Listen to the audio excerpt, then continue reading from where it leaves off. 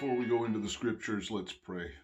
Just holding my Bible to my heart and saying, Hallelujah. Lord, in between the covers of this book, in these precious scriptures, there is a reality, the reality of your kingdom, the reality of your presence and your glory, the reality of who you are. Lord, I want to come in and enter into this reality. And I long for this reality to have its home in me, so that I am living out the reality of the kingdom of God.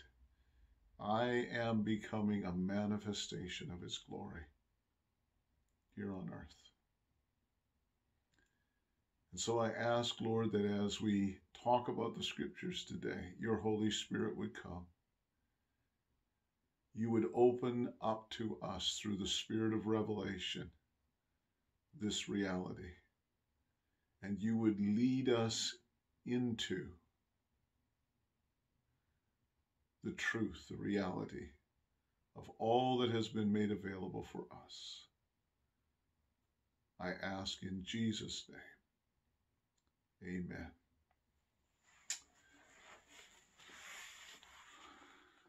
Prior to the COVID-19 pandemic, when we were not physically distancing from one another, as we gathered together as the house of God, I was teaching on the confidence that we have in prayer. Confidence that God is a prayer-hearing, prayer-answering God.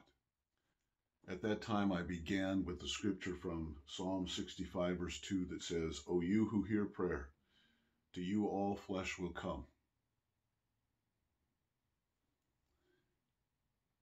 And I said that the human soul has been created for relationship with God, and in the time of trouble, the human soul instinctively turns to God. O you who hear prayer, to you all men will come.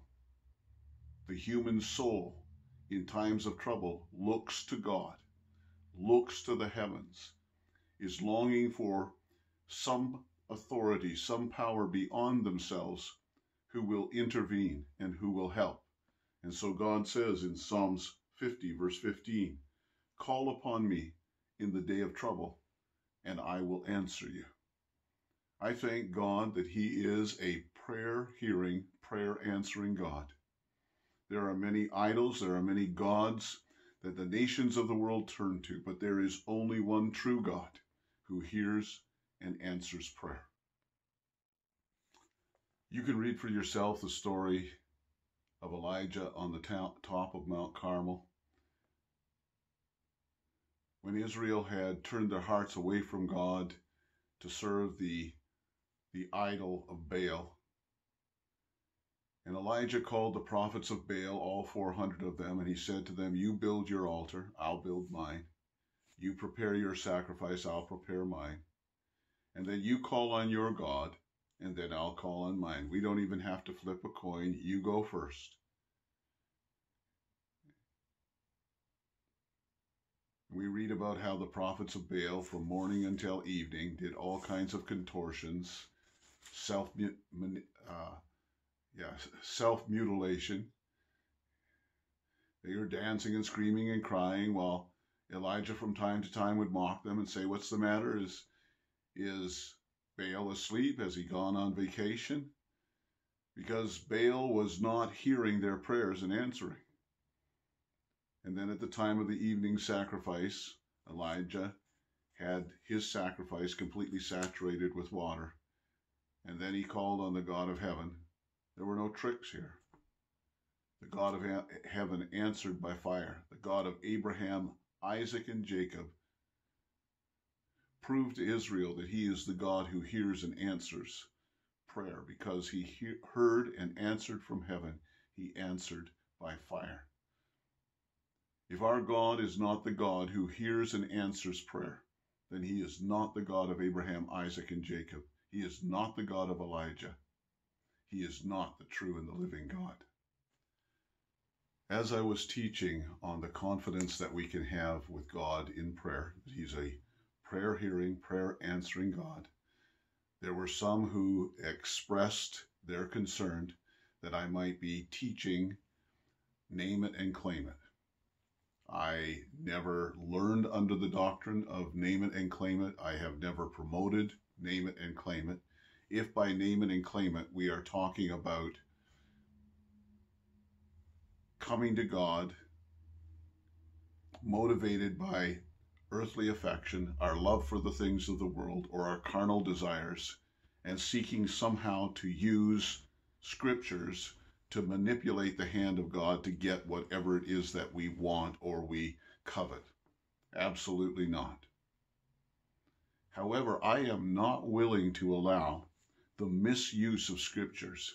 I am not willing to allow that distortion of scriptures to rob the people of God from what it means to have true confidence in God, that He is a prayer hearing, prayer answering God. And I believe the scriptures give us every reason to have that confidence. And I believe in this time, having that confidence with God and being stirred in our faith, our passion, our focus, our effectiveness in prayer is so absolutely vital. Let me visit again some of the scriptures that I was teaching from at that time. Let's begin with 1 John 5:14 and 15. Now this is the confidence that we have in Him or towards Him, towards God, that if we ask anything according to His will, He hears us. And if we know that He hears us, whatever we ask, we know that we have the petitions we have asked of Him. This scripture is talking about confidence in prayer. Confidence that we have towards God in prayer. Confidence that we have as we come asking of God. Confidence that whatever we ask, we know that we have the petitions that we have asked of Him. That confidence, what does it come from? First of all, it comes from Him, a confidence that we have in or towards Him. Our confidence is in Him, okay? That He is a prayer hearing, prayer answering God. Let's do another scripture. John 14:12 to 14. Most assuredly I say to you, he who believes in me, the works that I do, he will do also. And greater works than these will he do, because I go to my Father. And whatever you ask in my name, that I will do, that my Father may be glorified in the Son. If you ask anything in my name, I will do it. Again, there's a confidence here that if we ask anything in His name, He will do it. He's saying, I want you to be absolutely assured of this. If you believe in me, if you put your faith in me, the works that I do, you will do also. And you'll do greater works than these, because I have gone to my Father. I'm going to be at the Father's right hand. So if you believe in me, that I'm the Son of God, that God sent to the earth, if you believe in me, that the Father was with me and the works that I did was the works that He was doing through me, and now you believe that I'm ascended to the right hand of the Father and that I'm living in you, and the works that I have done, you will do even in greater ways. If you believe in me, okay, and believe that I am at work in you, okay, then you are going to ask the Father. Okay, what are you going to be asking the Father? Yeah, any whim that I have? Can I have a new Cadillac? No. You're engaged in heaven's business. You are engaged in doing the works of the Father and destroying the works of the enemy. Whatever it is that you ask in my name, so that my Father can be glorified through me. Okay? I want you to know whatever it is you ask in my name, I will do it. That's the confidence that Jesus is giving to his church. Another scripture verse, John 15, 7-8. If you abide in me, and my words abide in you, you will ask what you desire, and it shall be done for you. By this my Father is glorified, that you bear much fruit, so you will be my disciples. Again, confidence, confidence. You will ask what you desire, and it shall be done for you. Okay? What is it that we're asking for? What is it that we desire? It's desires that have been birthed out of our abiding in him and his word having a home within us. And out of that relationship of intimacy and dependency upon him, and out of that place of his word abiding in us and our lives being built upon his word, desires will rise from our hearts. And he says, those desires, okay, that come out of that relationship that you have with me are going to be turned into prayers. And when those desires are turned into prayers, they're going to be answered. Okay? And I want you to know that my Father is glorified. This is the process through which my Father is glorified, that there is a people who are abiding in me and my word has found a home in them, who are giving birth to desires. Those desires are giving birth to prayer. They're praying with a confidence before God that he will hear and answer, and God is responding to their prayers by answering.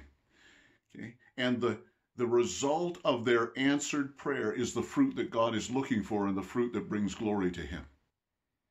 And so he says in John 15, verse 16, you didn't choose me for this, I chose you. And I appointed you that you would go and that you would bear fruit. Okay? I have chosen you for this very purpose. Okay? This is not something that you're doing, acting presumptuously on your part. I actually chose you for this. I chose you, and I appointed you that you would bear fruit in this way, and that your fruit would remain, so that whatever, and here's how it works, that whatever you ask the Father in my name, he would give you. I've chosen you for this, that you would be a people of faith that would have confidence in God, that would have a relationship of intimacy and dependency upon me, so that out of that relationship, okay, with me and my word abiding in you, desires would give birth, and those desires would give birth to prayer. And you would pursue in prayer until you see the answers, and when the answers come, they will bear a fruit, okay, and that fruit will bring glory to my Father. This is who you were called to be. You were called to change the garden of this earth and cause it to be fruitful for the glory of God through your confidence that God is a prayer-hearing, prayer-answering God. This is incredible. It's absolutely incredible. If we had just a mustard seed of faith, that we could actually change this world for the glory of God, that if we were to unite together as the house of prayer, understanding and knowing God's will and having confidence in him, with desires that are birthed out of our relationship with him, not out of our selfish earthly ambitions, but out of a desire to partner with God. If we were to do that as the ekklesia of God, the ekklesia of Jesus Christ, his citizens here on earth, we could change the face of the earth. Wow. Let's do another scripture verse. John 16, 23-24. In that day you will ask me nothing. Most assuredly I say to you, whatever you ask the Father in my name, he will give you. Until now you have asked nothing in my name. Ask, and you will receive, that your joy may be full. In that day, what day? He's been talking about the coming of the Holy Spirit. There would be a period of time when he would be taken from them, and they would go through a period of sorrow and grief, having lost his presence. and the world would see him no more, but then suddenly they would see him. He would be with them. Okay? The Holy Spirit would come, and he would come to them through the person of the Holy Spirit. Okay? He would be living in them. And he said, in that day, you'll ask me nothing. I'm going to be with you. I'm going to be in you. But you're going to ask the Father in my name. And whatever you ask the Father in my name, he will give to you. He says, until you have asked nothing in my name, but I want you to ask. I want you to ask. I want you to ask. Okay? And you will receive, so that your joy may be full. There is a place of overflowing joy. It's a place of fruitfulness. It's a place where we come to realize that Christ is living in us by his Holy Spirit and moving through us by his Holy Spirit. And because we are in Christ and Christ is in us, we have an access to the Father that no generation prior to us has ever had. And we have an access to the throne of grace in every time of need. And we can come and we can ask the Father with a full confidence that when we ask according to his will, out of those desires that are birthed out of our relationship and dependence upon the indwelling Christ, and our love for and our embracing of his word, those desires, hallelujah, that desire to be a part of his work, that faith in Christ, hallelujah, that what he did is exactly what we are called to do. And now that he is living in us, we are called to do greater works than these. When we come before God, we are to come asking with a full confidence that our God is a prayer-hearing and prayer-answering God. And he says we are going to ask and we are going to receive, and the result is an overflowing joy. We are fulfilling our purpose. We are partnering with heaven through the instrument of prayer. Oh, church, I feel so inadequate to describe this, but I am asking right now that the Holy Spirit who is with me, the anointing that is resting upon me and also with you and resting upon you, would begin to activate within you and within me a great confidence and a boldness that we need for great faith that would cause us to focus, to have a fervency, to have a confidence, so that we would press through and we would unite together to see answered prayer.